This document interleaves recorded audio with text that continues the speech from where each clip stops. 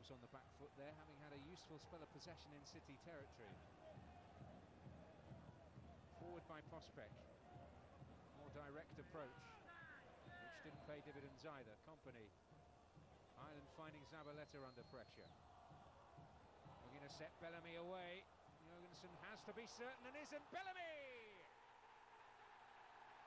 That should settle it.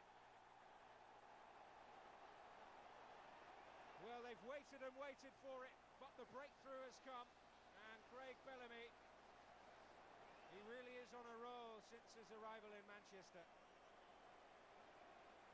7th game, 4th goal, and the last 16 of the UEFA Cup is calling. Jorgensen had to be certain, he wasn't, and Bellamy punished him most severely.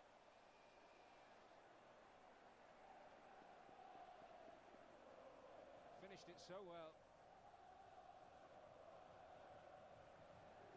And he's certainly repaying the faith that Mark Hughes has shown in him. The manager who undoubtedly has got the best out of Craig Bellamy, both for club and country, had a wonderful spell under Hughes at Blackburn Rovers.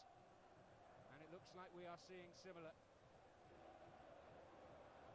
And FC Copenhagen have to score. Quality to unlock Manchester City is a very debatable point, certainly here at Eastlands. Robinho. Oh, just dances away. Bellamy surely can't make a mistake, he doesn't. Well, they're the best of pals, that's for sure, on the football field.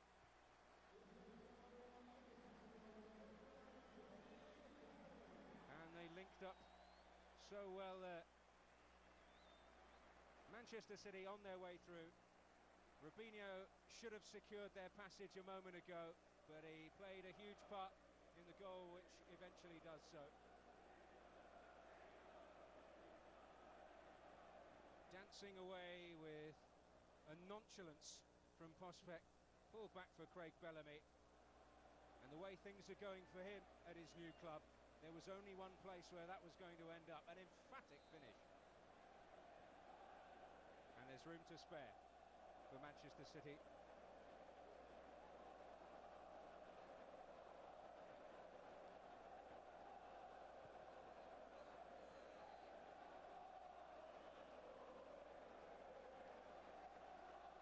Gronkiar, Vent, Hutchinson. Room for Vingård to strike!